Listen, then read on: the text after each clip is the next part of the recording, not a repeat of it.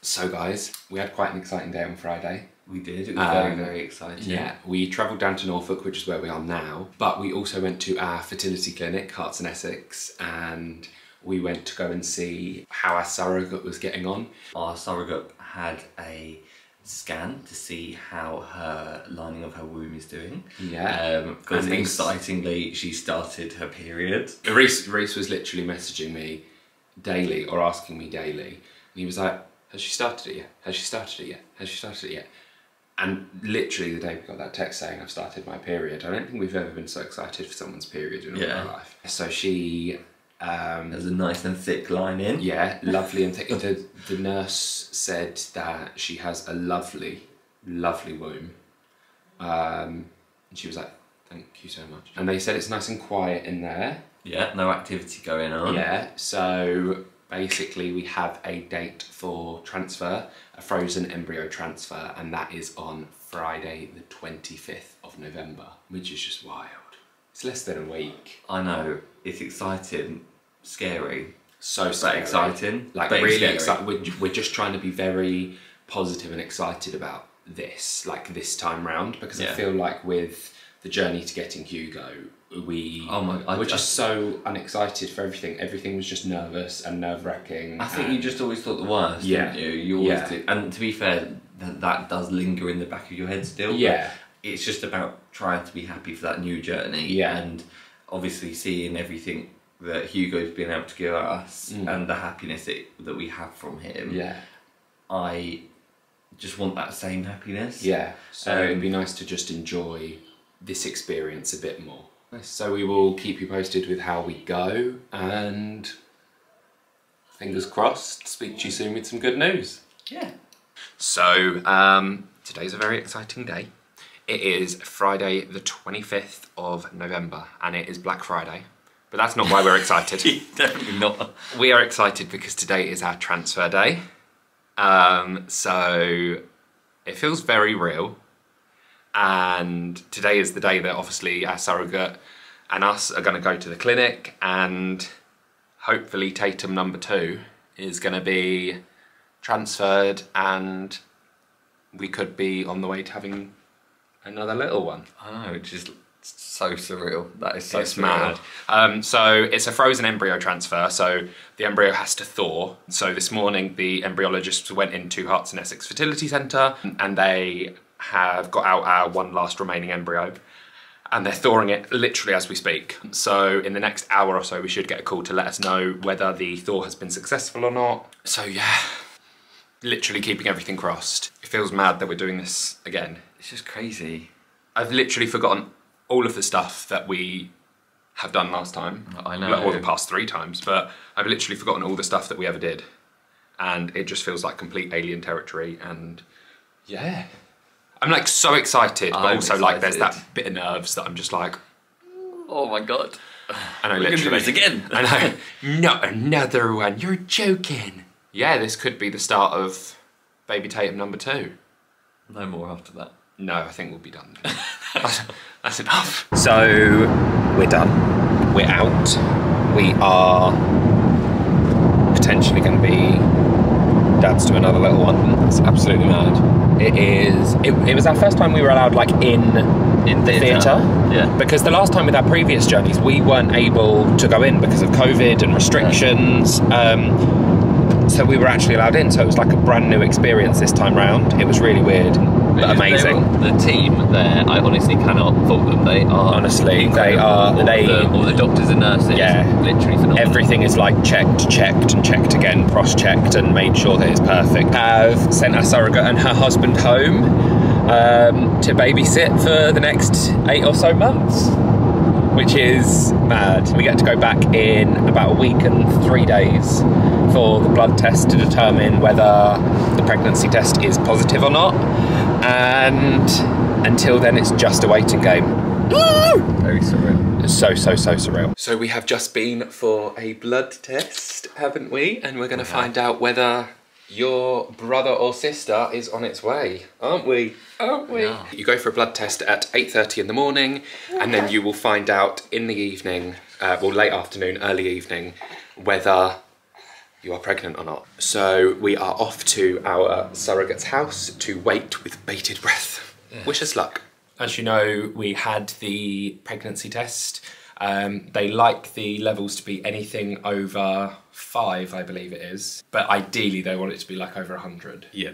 And we were at 180. Which means we are pregnant. You're pregnant. Yeah. Mad. It's weird. So our surrogate was having all of the symptoms of pregnancy. Like she was feeling sick already, which is amazing. But again, a lot of the medicines and drugs can make you feel that way. Do you know what I mean? Yeah. So always going into it, it's torture. But we literally went from, we got the blood test in the morning at 8:30, didn't we? Yeah. And then we drove back to her house with her, picked up her kids from school, sat at hers with her husband and her kids, had dinner, and then we got the call. And all of us, like, their girls, us, were just jumping around, buzzing, like, it's so mad. It literally took, like, from 8 o'clock in the morning all the way until about 5 p.m. or something like that. Yeah, because they've got to send the bloods off to, like, a private lab to go and get the levels tested. Yeah, so they've got I think they take them to London, is it? Yeah, I think they get like on a like little motorcycle. Yeah, take them into London. So we found out we are pregnant. Obviously, it's 4 weeks and 2 days, so it's very early days, and we know that we're not in the clear yet, and we completely understand that, and we want to be as level-headed as possible. Yeah, but we also want to kind of enjoy it. Yeah. And just... I think you should enjoy it. I think... Yeah. I mean, there's always something in the back of your head, or I don't know if, like, yours, but I'm like mine in the back of my head, there's always something going, like, just don't get too excited, like, just calm down a little bit. It's still really early days. Like, it's 4 weeks and... Well, 4 weeks and 3 days now. For now, we're pregnant. Which means that Hugo's going to be a big brother. Just can't imagine him. I think he'll be a good big brother, but I can also think he's going to be like one of those big brothers that teaches them mischievous things just because he is so cheeky. Like, 100%. So cheeky. Hey everyone, so haven't done an update in a while because everything was going well, everything was going swimmingly. We are 6 weeks pregnant today, and we woke up to a message from our lovely surrogate, and she said that she has been bleeding slightly. Now, it's nothing that's too worrying or concerning. With our last pregnancy with Hugo, our surrogate actually bled all the way up until about 16 weeks, and some of it was quite severe and heavy. Sometimes can just be to the amount of hormones that the surrogate is having to take, and then the natural body just getting a bit vascular down there, and I don't know the science terms, Reese is better with them than I am, but as she is 6 weeks, and unfortunately we can't have a 7-week scan, which we usually would have within the clinic because they're shut for Christmas. We have to wait until about, I think it's 8 weeks and 4 days to actually go for a scan, which is a long time to wait considering we found out at 4 weeks and 2 days that we were actually pregnant. So our surrogate and her husband are going to the scan today, and we will see how that goes. I'm not too concerned because,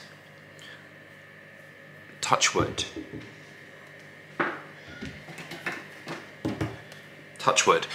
I'm not too concerned because of the last experience we've had, and we know that this is a sort of side effect of the medication, but it is scary nonetheless. I think for the surrogate, she was very scared when it initially happened, but there hasn't been any bleeding. There hasn't been any bleeding since this morning, so hopefully it was just a one-time thing, a surge of hormones, and we're all good. But we should know by about 3:30 today what the update is. Reese has taken Hugo out on a drive, and I'm just pacing up and down. I don't think Reese realised that the scan was happening at 3:30. I mean, he did know, but you know, like sometimes when your baby just starts crying and you just think, oh my God, I just got to get you to sleep. So he's taking Hugo in the car for a drive. So I'm just pacing up and down the house. It'll be fine. It will be fine. It will be fine. Positive mental attitude. It will be fine. We're going to get a call in a bit. Everything's fine. We're going to see our baby for the first time. It's all going to be good. So Reese is back just in time, and we've just been told that the little brother or sister that you're going to have is absolutely fine, aren't they? Where they should be. looking like a little piece of phlegm. So that's good, isn't it? You ready to be a brother yet? So it is New Year's Eve. We're about to say goodbye to 2022. And in 2023, Hugo here is going to become a big brother. Aren't you? Yes, you are.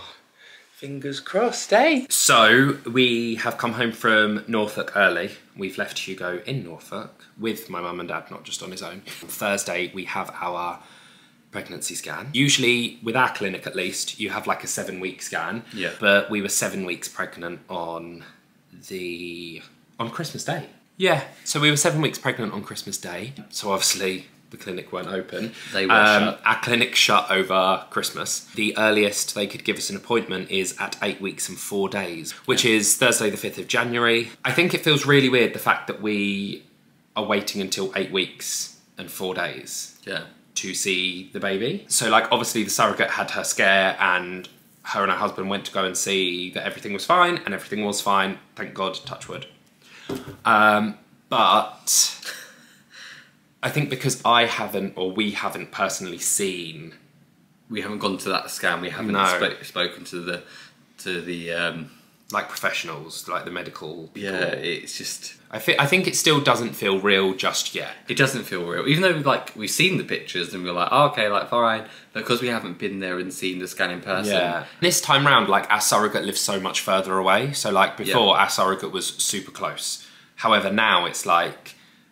Our surrogate's 2 hours away. Like it feels, I think because you can't just pop down the road and you can't just be like, oh, how are you doing? La, la, la, la. Like as much as you want to, it's just not practical because she's 2 hours away and like we've got Hugo now as well and work's really busy and Christmas was manic as well and you were ill. You don't have as much free time. The experience this time round is so different, but luckily we do talk to her like every single day. Yeah, the good thing is that she's still like having all of like the normal pregnancy symptoms. Like I know that she's on the meds, but also like that she's still getting like that sickness feeling. She's still like today absolutely tired. Yeah. She just like it's good. Like I'm glad she feels like that. But like today, so she went out for breakfast with her husband this morning, and she messaged us and she was like, "I've literally just vomited my entire breakfast up," and we were like, "Good."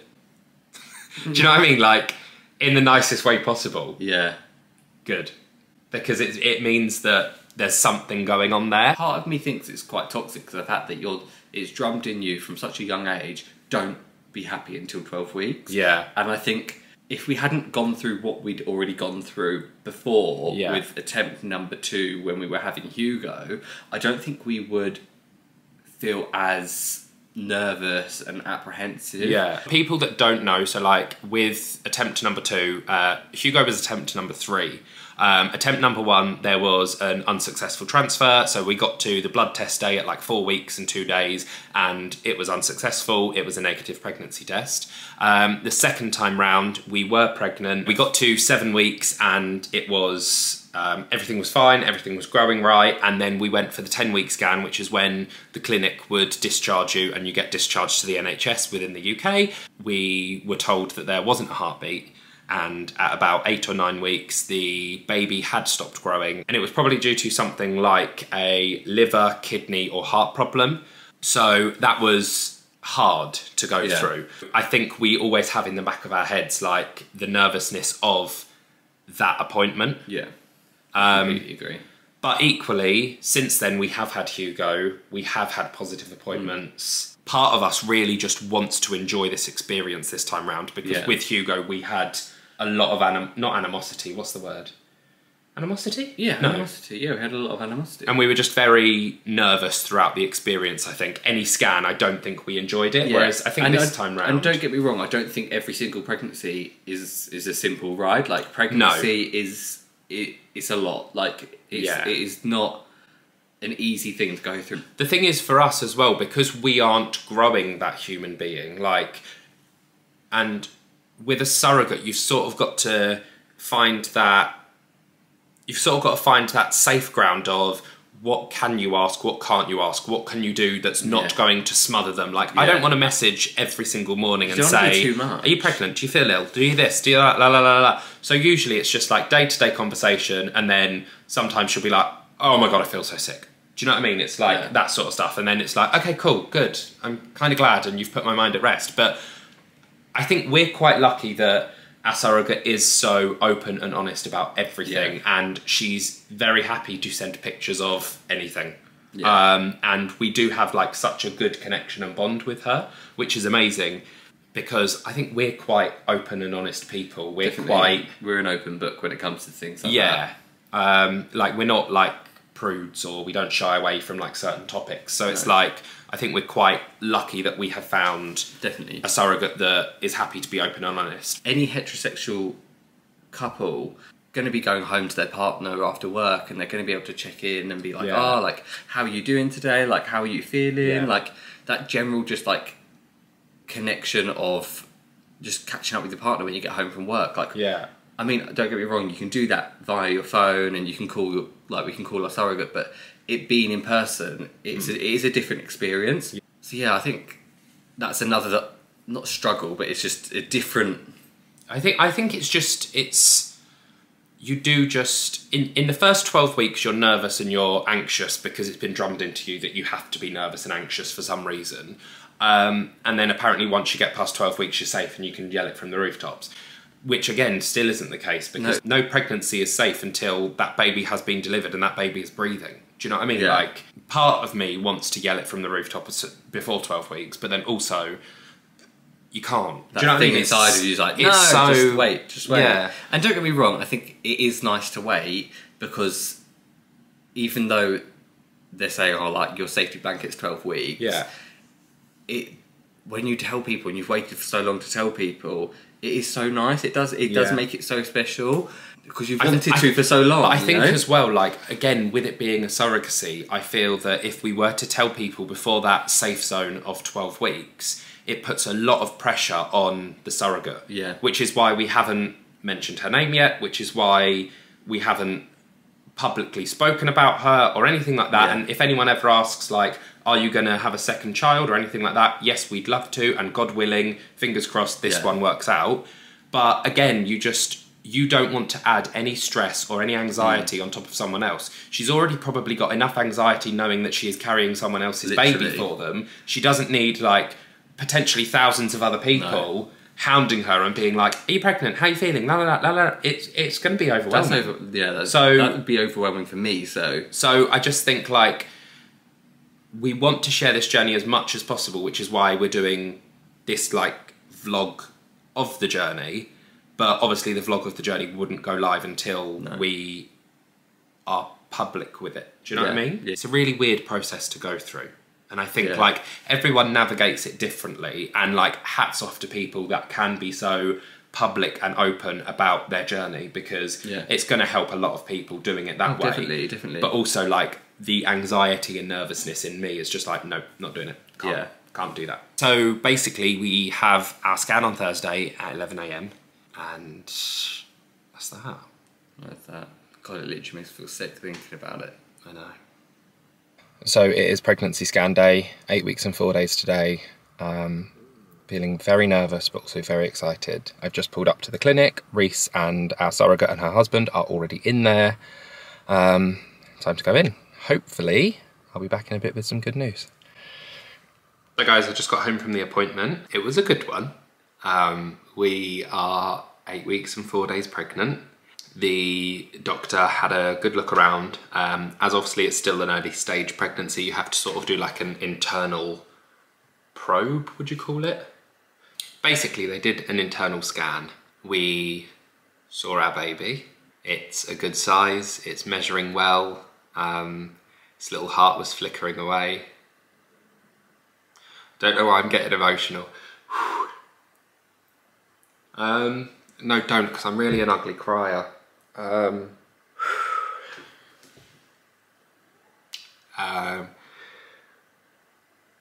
Yeah, we are. So here is the little baby. Wow. We're going back in a few weeks, 2 weeks today actually, so we'll be 10 weeks and 4 days. We're gonna go for one more scan, just to make sure everything's good and everything's still where it wants to be. I mean, the clinic did say today, because they've seen a good heartbeat and because we're past 8 weeks, they would be happy to discharge us today. But I think just through like fears and worries and things like that, we do just want to go back one last time before they sign us off, before we go for a 12-week scan anywhere, and just make sure that everything's where it's meant to be and everything's good. At 10 weeks, our clinic also offer the NIPT test. So I think it's called the NIPT test. So yeah, the NIPT is sort of, I believe it's non-invasive prenatal testing. So it's just a blood test in the arm, I think. So it can test for things like Down syndrome, Edwards syndrome, and another one beginning with a P, Patau's. I think it's like Patau's syndrome or something like that, and then it can test for a few other things just to sort of check what is going on. And it can also detect the sex of the baby. We don't use the word gender because we just don't. We determine, you determine the sex of the baby. So you'd be able to find out whether it has like male or female reproductive organs. We don't want to find that out. We didn't find out with Hugo, and it was the loveliest and most amazing surprise, and just a great way to guess throughout the pregnancy. And so we're probably not going to find out this time. If for some reason we have to find out, or we accidentally find out during a scan or something like that, then so be it. But we are going to try our best to not find out. As long as that baby is happy and healthy, who cares what it's got down there? Do you know what I mean? So that's our next step. The next one is the 10-week scan. We're actually going back to Norfolk this weekend. We left Hugo down there with my mum and dad, his granny and gramps, just for a couple of days because we had work and all this, that and the other. We've explained it before on one of these vlogs, but we're going back, and we're probably not going to vlog whilst we're down there because we are going to Norfolk with our surrogate and her family. So we're just going to have a nice time, just switch off, enjoy each other's company, and celebrate the fact that we are 8 weeks and 4 days pregnant. I don't think it's sunk in just yet. I don't.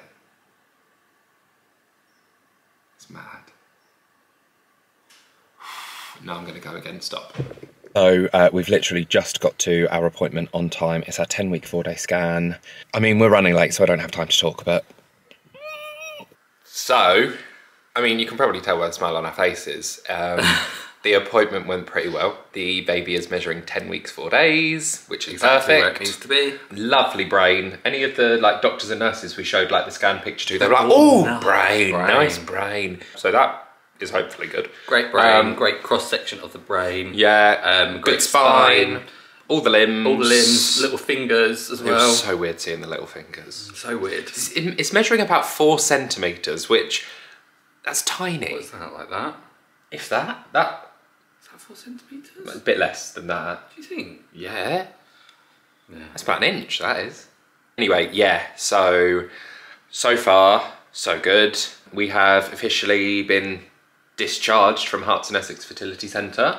Probably. We were saying it's actually quite bittersweet because they are the loveliest clinic ever. It's probably the last time we will ever go to the Herts and Essex Fertility Centre now for any treatment. Like, obviously we'll visit and we'll bring Hugo and the little one, but yeah, it's just, that is a really weird feeling. Yeah. That we're weird, like, do you know what I mean? They've been in our lives since like 2019. We'll still go back and we'll still visit them and still speak to them. Yeah, of course. But yeah, but they've been in our lives since like 2019, so that's like, what, 4 years of your life? Do you know what I mean? Like, mental. But yeah, so all is good, all measuring good. We did the NIPT, the NIPT test, yeah, the NIPT thing that I explained about earlier. We've got to wait about 10 to 14 days for that, so we'll know in about 2.5 weeks because it's working days, obviously. It's got to go all the way over to France. Is it France? Yeah, all the way over to France. Oui, oui. So that is that. Yeah, love it. We are 12 weeks pregnant today, and I don't really know how I feel. I feel nervous. I feel good. I just always feel sick. Like, we're basically going for a scan today. We're going for a 12-week scan because we want to start telling people, because 12 weeks is a long time to wait. I mean, in surrogacy terms, it's not even 12 weeks, is it? It's like 6.5 weeks. No, not even that, 5.5 weeks, because when the embryo's put in, obviously, like it's 3 weeks and a couple of days or whatever. We've waited 5.5 weeks to tell people, but oh, it's just, it is such... It's so horrible not being able to speak about it to people, especially like your closest friends. Like, you want to speak about what you're going through, what's happening. When we've seen friends recently, we've literally just been like, oh my God, I want to burst. Like, you literally just want to be like, ah, we're having a baby. But obviously you can't do that. Well, I mean, you can, but we just have chosen not to. Obviously, like we explained earlier, for our surrogate's sake and just so she's not stressed. We are about to go in for the appointment for the 12-week scan, so we can start telling people. But yeah, it's always a nerve-wracking experience. I think every scan always will be, even right up until the last minute. Like, it is a nerve-wracking experience. I think pregnancy itself is a bit of a nerve-wracking and then when the baby comes, it's a nerve-wracking experience, and then, you know, keeping them alive. Yeah. Basically, what have we signed up for? We're going to go into the appointment now, and then we're spending the day with the surrogate and her family. Yeah. Which is going to be lovely. So yeah, we will be back soon to hopefully show you a picture of baby Tatum number 2. That's mad. Little baby. About this big now. I don't know how big it is actually. I think last week it was 4 centimetres, so it can't be like much longer than that. Lime. Big as a lime. That's quite big. How big is it? A lime. As big as a lime. A lime's pretty big. Or as big as the Jurassic Park amber cane handle. I don't know what that is. Or as big as a hacky sack. Hacky sack. That's pretty big. Or an American snooker ball. Snooker ball, yeah. Wow. An Oreo. Oh. Wow, that's mad. The little baby. That is mad. Got the green light. Wow. It's mad.